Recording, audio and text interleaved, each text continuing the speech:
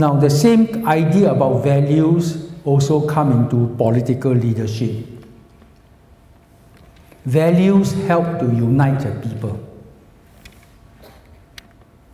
And people can live well in a community when they share the same values. So I want to introduce to you the values that I like very much. And they are the values that some of them came from the values I used to build up a big organization.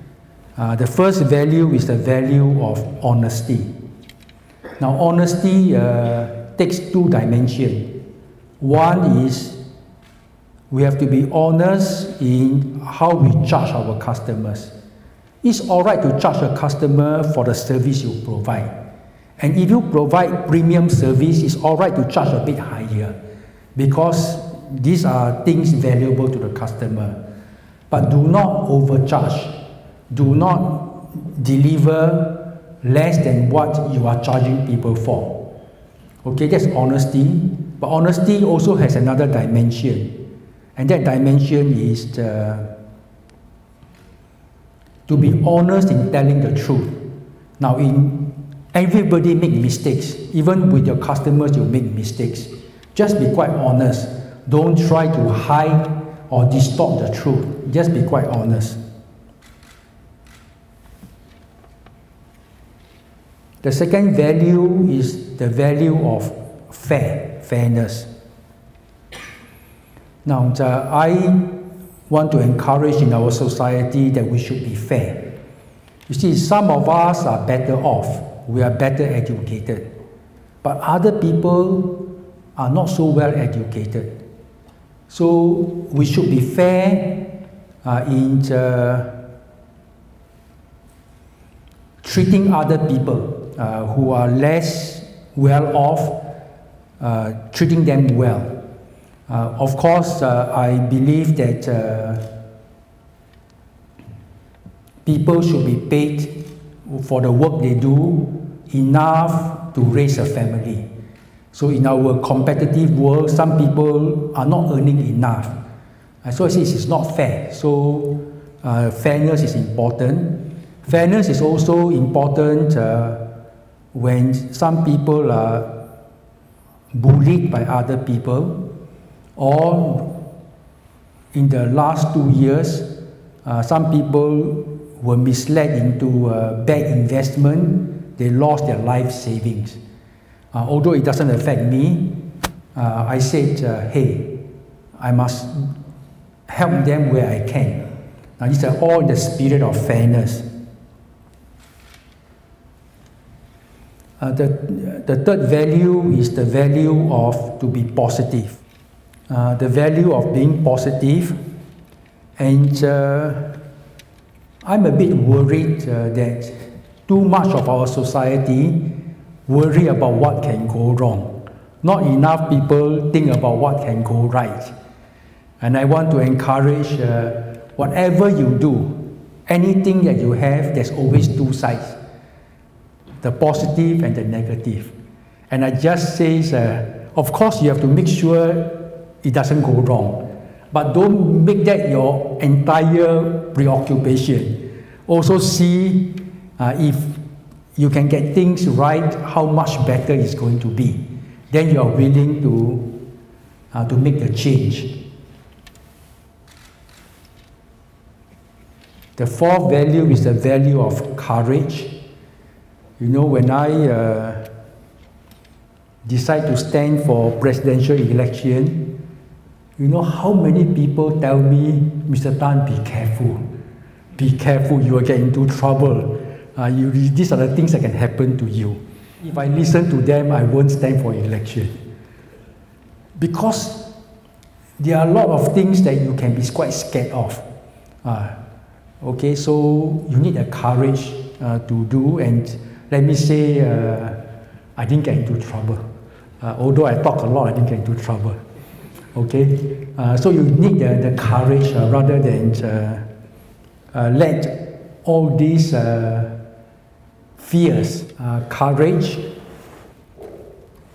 Of course, I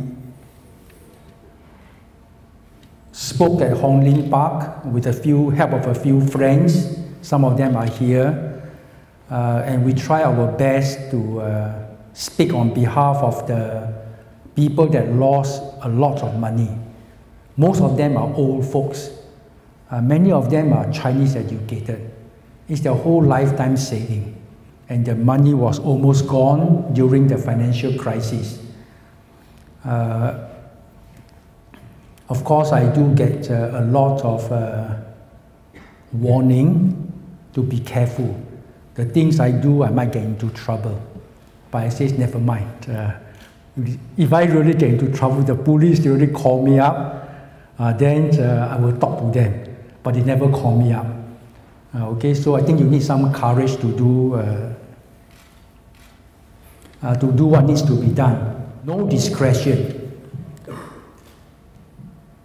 Many decisions need to be made by people who act honestly. Now, I am able to make decisions, right or wrong, but I'm honest. That means I'm not making decisions to enrich myself. I'm making decisions honestly because I think it's the right decision. And if I make a mistake, honestly, I say I make a mistake, I'm going to change. Now that is what gives you the courage to be different. Because you trust your own judgment, you are basically honest yourself. If you're honest, you can trust your own judgment.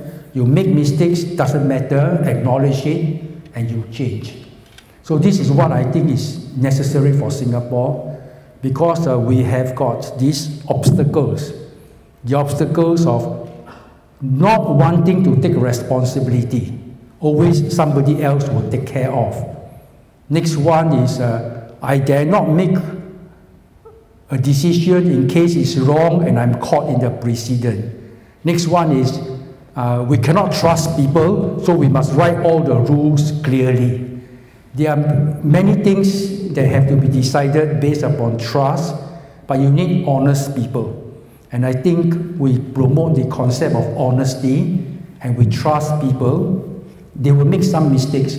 Life is like that. Mistakes will be made, but they can acknowledge it and improve. And then my fifth value is the value of public service.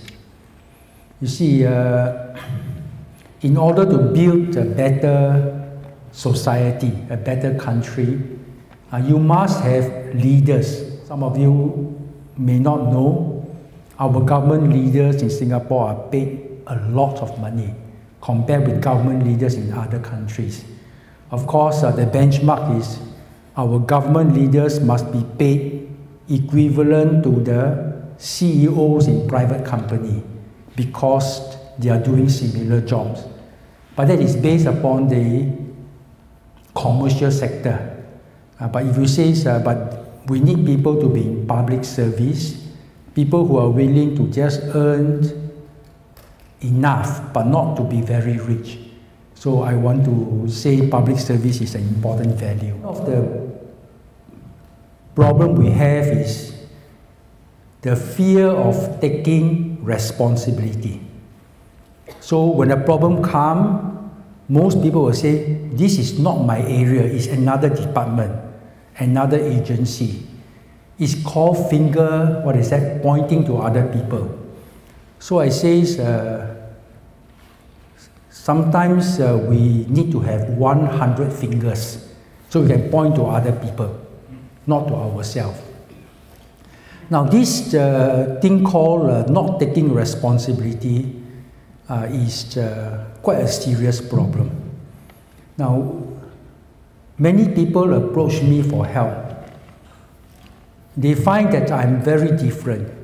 They got a problem, I take over and help them as best as I can. Sometimes I can't handle this, but they know that I take over and I ask somebody else to help find a solution. So it means you take responsibility, because that person needs your help.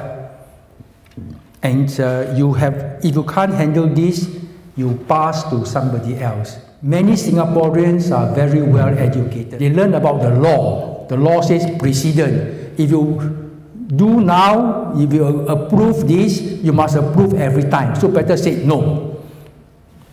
Now, there's no such thing about business decision. If I make a decision and it's a mistake, I don't have to repeat it. Because every decision is based upon its own circumstances and judgment. There's no certain thing called, I dare not do it now because I set a precedent for the future. So this question about precedent is also what causes people to be very rigid. They dare not take a decision because they are afraid they create a precedent.